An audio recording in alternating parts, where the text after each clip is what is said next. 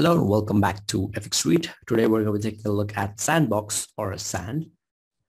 And before we dive deeper into the technicals, I want to direct your attention to the FX Suite YouTube channel. If you enjoy the content that we put out and more stay updated to the hottest trends in the crypto markets, please head on over to YouTube channel and hit the subscribe button and also click on the bell icon. You can follow us on Twitter at FXCrypto. So back to Sand.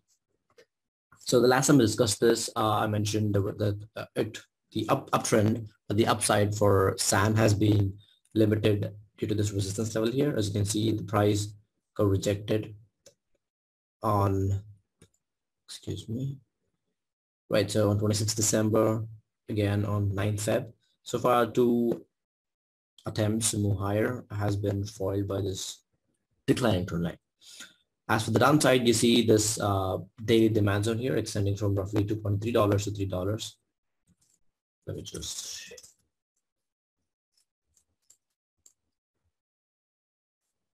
right. So far, it's the downswing or the selling pressure has been absorbed by this demand zone pretty well.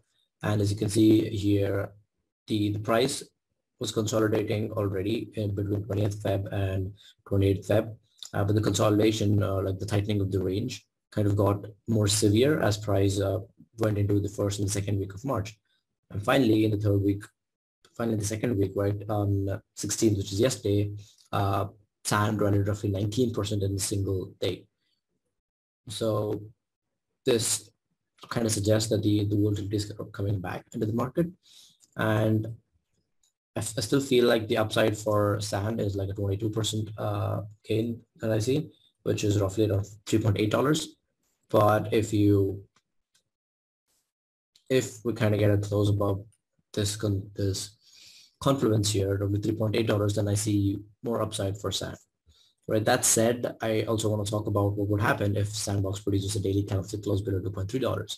That would obviously invalidate this daily demand and would also produce a lower low, in which case I'm expecting the price to head down to 1.8 and 1.5. This is the range where I'm expecting price to kind of form like some sort of a base around here, right? Kind of similar to what happened down here. Could happen here if we get a daily close below this demand zone's lower limit, which is $2.3. So unless this happens, like, and the price continues going higher, and we get a daily close above $3.8, then I definitely see Sand heading back to 5.8, probably even $6. Like, I'm not saying it's going to close above $6. It could wick up to $6. So there's a good chance of exponential gains if Sandbox manages to produce like a higher high above $4, roughly $3.8. So that's pretty much it for Sand. From a conservative standpoint, upside cap at $3.8. From an optimistic standpoint, it could go all the way up to $6. As for the downside, the demand zone's lower limit, which is $2.3, is currently like the lower limit. If we get it close below that, the bullish thesis that I just explained kind of gets invalidated. So in that case, you can expect Sandbox to head down to 1.8 and $1.5, where the next potential base could form. That's pretty much it for Sand. If you enjoyed this analysis, please make sure to like, comment, and subscribe.